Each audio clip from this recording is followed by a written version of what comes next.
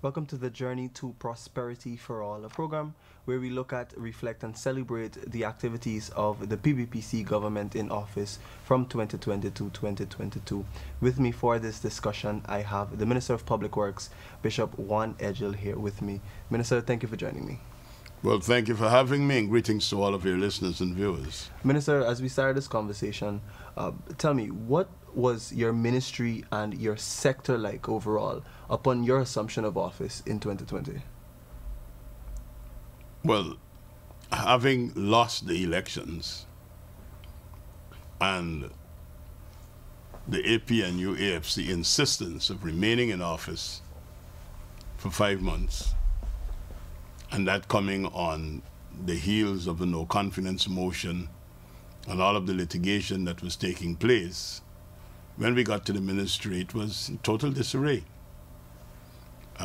We had to basically get the technical and the professional staff to be reoriented, envisioned as it relates to what the PPPC will do.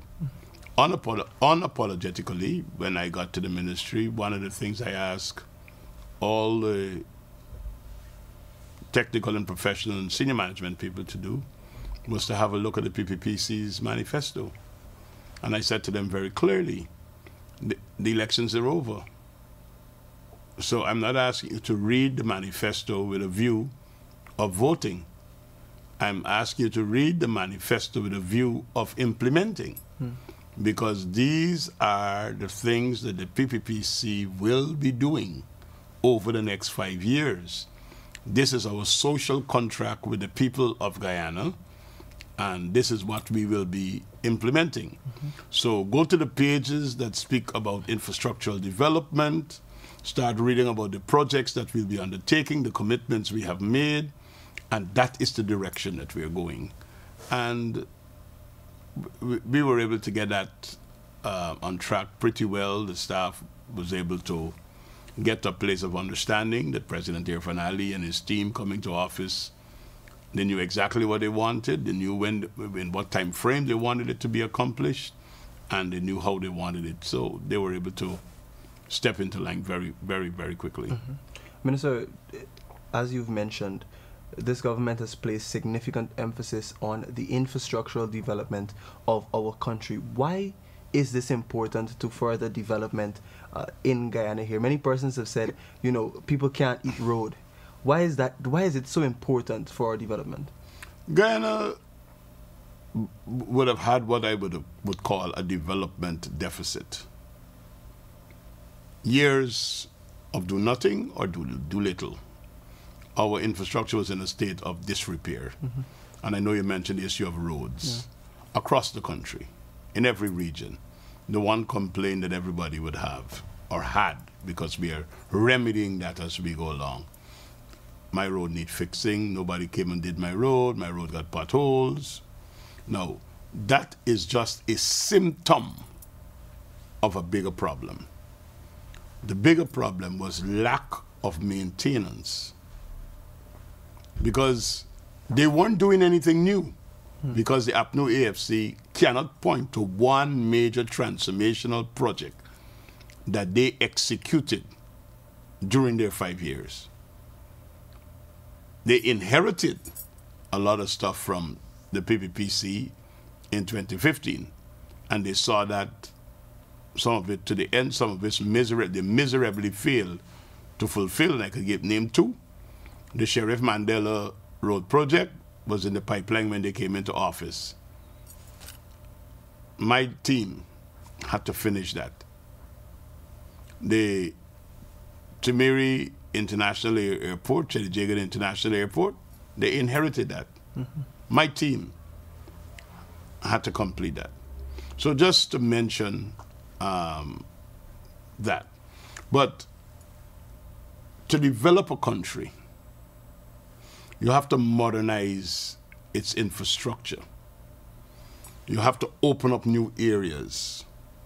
You have to create new opportunities. So let's say, for example, we committed in our manifesto that we will do 50,000 house lots. people got to be able to get to those house lots. So you got to get the roads, the drainage, the bridges, electricity, water, telecommunications. You have to get those facilities into those areas. We told the people of Guyana in our manifesto that we're going to move ahead with expanding the tourism sector with our brand of ecotourism. You have to have the airstrips so that those planes could land. We have to have the roads so that people could get to the eco lodges and get to all of the various hotels that are being built. So infrastructure must be able to be in place to protect that. We told the people that we're going to expand agriculture, which means our sea and river defenses got to be in place to protect our arable farmlands, that salt water or saline water don't come in and damage the lands that nothing can grow, or like we would say in Guyana, nothing can bear. So you got to be able to manage and maintain infrastructure and develop new infrastructure to expand where you're going. We said we're going to develop the hinterland and the coastland, rural and urban. The man in the hinterland must be able to get the ferry to get his products to Georgetown. The man who's planting the back of Hubu must be able to get a farm to market access road. The person who's planting down the Berbice River must be able to have transportation to bring their products out to New Amsterdam or bring it down to Linden. We have to get the quarries so we could get the aggregate for the building of the roads, the bridges, the new hotels, the new built office complexes. We have to be able to get the roads to get to those quarries and bring the aggregate out. So I'm showing you, you can't develop a country without putting in place the necessary infrastructure. If we want to modernize water transport, we have to get better ferry stellings with amenities, so toilet facilities, booking facilities, parking for people who want to park, and join a water taxi. We just can't have ad hoc-ism or leave it and let it work out. We have to be able to do proper planning, investments have to be made, and that's what we're doing. Minister, we've spoken extensively about those projects that are underway and will continue to develop and transform Guyana. I want us to talk a little bit about some of the major achievements that we've already seen started and completed over the last 2 years. What are some of those major achievements that you would want to explain or describe? I would want to start by citing our miscellaneous roads program. Our miscellaneous roads program is where we go into communities and assist communities by fixing community roads. It's one thing to build a main highway. It's one thing to build a 4-lane highway. When a man drives on that highway and he turns into his village, he wants to be able to get to his home. So we've had to fix roads that lead to schools, health centers, places of worship in the first instance. And then we've started to fix all of the community streets. And that's an ongoing process. Our community roads, our urban roads, our farm to market access roads, our hinterland roads project are some of the major successes. We've been able, excuse me, to bring the new Demerara Harbor Bridge crossing. We've been able to bring that project from the pages of our manifesto to a signed contract for execution. We've been able to bring the Linden-Mabura Road from the pages of our manifesto in 2 years. Through the procurement process, it's now a signed project for implementation. We've been able to bring the Northwest Ferry from the pages of our manifesto just as ink with a promise to a ferry that is going to be delivered in a matter of months. We've been able to bring from our manifesto pages household units for electricity using solar. We have now been able to have that signed. Those panels for 30,000 hinterland and riverland families are being prepared for shipping. Now, we've been able to talk about the Quarantine River Bridge. From the pages of our manifesto or a discussion of the past into an active consultancy that is being undertaken right now, doing studies and preparing the request for proposal document that will eventually invite international bidders in a private-public partnership manner to build that bridge. We've been able to take the Del Conte Road out of the pages of our manifesto. So this is what we promised.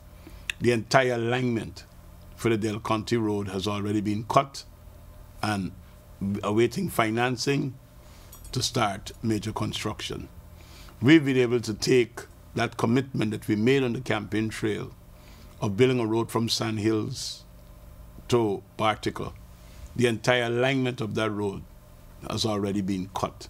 I'm just showing you that the things that we said we will do in our manifesto is being done.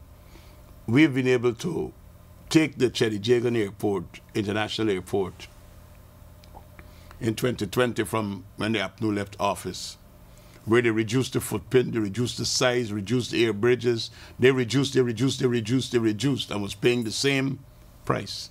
We were able to take that project with the same Chinese contractor and get them at the Chinese contractor's cost to put in 2 additional corridors for air bridges to accommodate Code D and Code E type aircraft, to put up a superstructure, to put in the curtain wall, to make the airport start looking like an airport, creating space for 20 additional concession areas. We have been able to get that done. So that's where we are. And I mean, that is in no means the sum total of what we would have done. We've taken the Maritime Administration that had no oil and gas sector. We have an oil and gas booming, ever expanding project in our EEZ. And our Maritime Administration, the body that regulates our maritime affairs, did not have an oil and gas unit. We now have an oil and gas unit that is monitoring, preparing regulations, interfacing with the people who work out there to make that happen. So I can go on and on and on to talk about what we had to do with the Demerara Harbor Bridge, what we did at the Transport and Harbors Department to reform. All of the vessels had to go into dry docking. Just 2 days ago, we were able to relaunch both of the Chinese ferries, Kanawan and Sabanto. Both went into dry docking, had a complete overhaul. We were able to do the Barima, MV Barima, be able to do the MV Kimbia. We were able to do dry docking and fixing of the MV Malali. There's some engine troubles that we're experiencing right now that they're fixing that. The new Demerara Harbor Bridge, we had to go into the old Demerara Harbor Bridge. We had to go into salvage that, get it repaired, get it fixed. We've already completely built out the new span 9. Is to get the old span 9 removed because it's all broken up and damaged because of years of neglect, to put in a new span 9. So there's a lot that have been done over the last 2 years. Minister, I just want us to stick a little bit into the aviation sector. You mentioned specifically the Chedijagan International Airport and the extensive work that is happening there. Let's talk a little bit about everything that is happening in the aviation sector, particularly relating to the airstrips and all of the other things happening in that sector. Give us an update of what's happening there. Well, if we start first with Chedijagan International Airport, we've been able to get the expanded runway that we could take in the 777s. Jet, and very soon you're going to start seeing those size of jets coming in together, carrying 300 plus passengers at a time. I mentioned earlier we were able to get a Chinese contractor to agree to put in what was always envisaged by the contract. 2 additional corridors, air bridges, that is completed now. We've taken that over. In the superstructure, we are fixing the airport to be a major transit hub. And in order to do that, you have to be able to get the proper restaurants, the recreational areas, services that people require when they're traveling. We must be able to fit that into the into the airport. At Lethem, we have done the entire runway and extended it, and we're now looking at putting in the terminal building. In terms of the interior airstrips, we are going to undertake works at Iteringbank, Carasparrow, expanding the runway length at Kaichor Falls. Those are the kind of things that we are doing. In terms of ferries, we're having the new ferry from India, and we have refurbished those that have been in the route to make them more efficient, cost-effective, burning less fuel, moving at faster speed, and be able to move people up and down from regions 3 to region 2 and across the island. So that's what we've been doing. And in terms of the Demerara Harbour Bridge and the other important or very pivotal aspect of the Public Works Ministry that is happening right now is the Schooner to Parika Highway as well. Yes. Just give me an understanding of the preparations that have already started to see that project come to realization.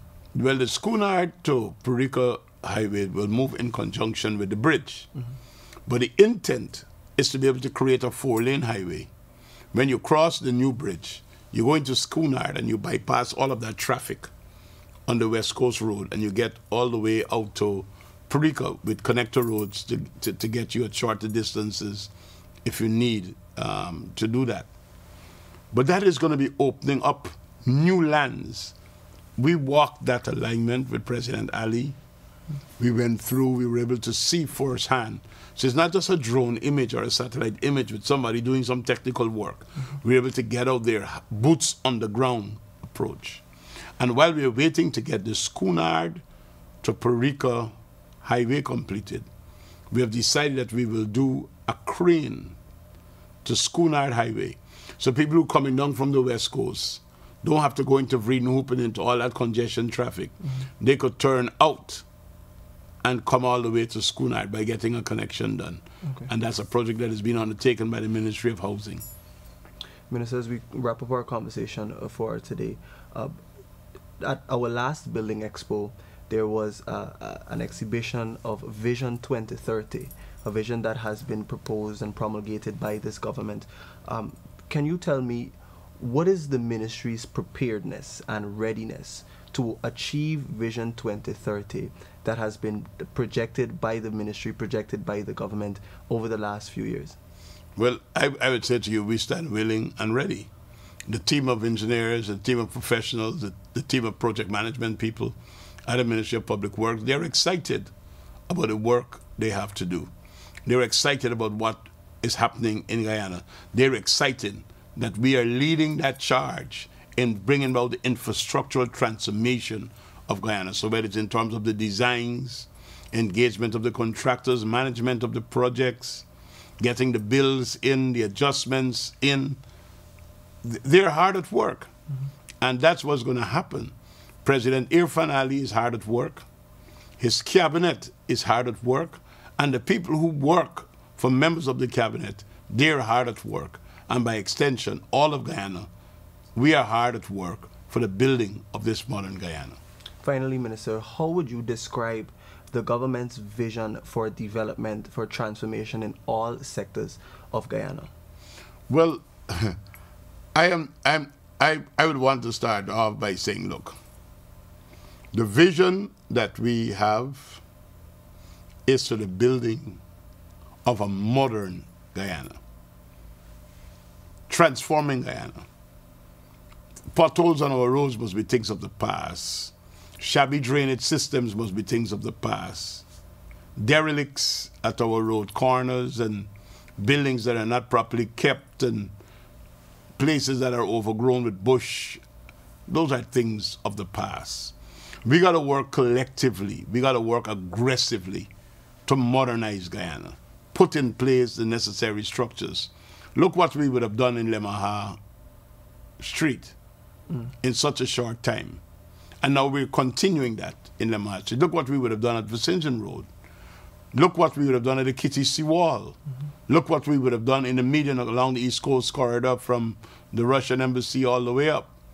These are things that we're doing to improve the ambience of the country, to put in place resilient infrastructure, and at the same time provide opportunities for Guyanese to be able to get into that zone of rest and relaxation for recuperation and refreshment to get back to the task of building Guyana.